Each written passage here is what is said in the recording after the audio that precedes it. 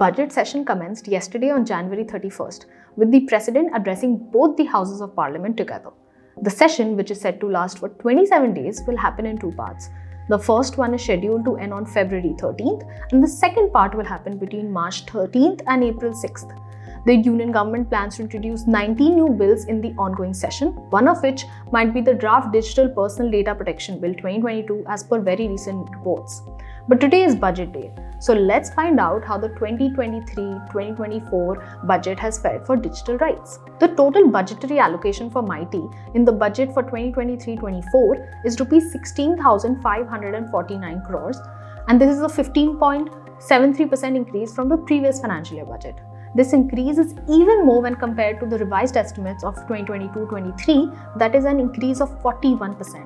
This is in contrast to the budgetary trends we witnessed in 2021, wherein there was underutilization of the budget.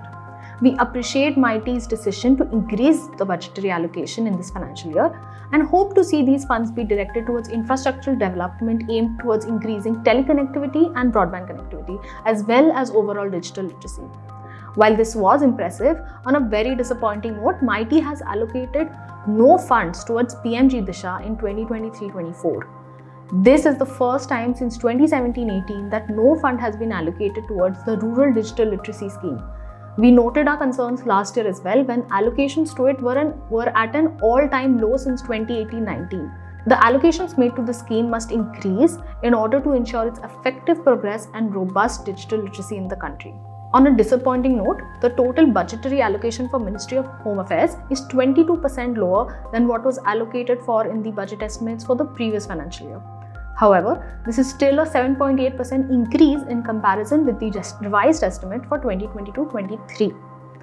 The total allocation for census in the budget is 183% more than the revised estimate for 2022 and 2023.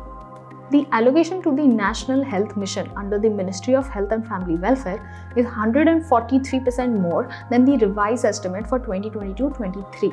Budgetary allocations to NHM in the last year also brought a pleasant surprise with a massive 166% increase. In another positive move, the total budgetary allocation for Ministry of Information and Broadcasting witnessed a 17% increase from the previous budget and an 11% increase from the revised estimates of last year.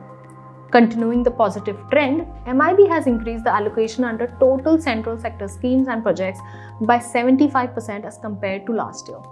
Lastly, coming to the Department of Telecommunications, the total budget allocation has witnessed an increase of roughly 15% and 19% as compared to the budget and revised estimates for 2022-23 respectively. The Universal Service Obligation Fund or USOF has been allocated 10,400 crores, which is a 15% increase from the budgetary allocation for the year 2022-23. However, it must be noted that out of the 9,000 crore allotted last year, only 3,010 crore was retained in the revised estimates, noting a decrease of 66%. We hope to not see this trend in the coming year. The total allocation for DoT projects increased by 209% from the previous year's budget and 448% from the last year's revised estimates. Overall, we'll say that it's a mixed bag. While there are definitely some notable highs, there are also some disappointing lows. The additional cause for concern is the decrease in the actual budget as compared to the revised estimate and in the revised estimates as compared to the budget estimates.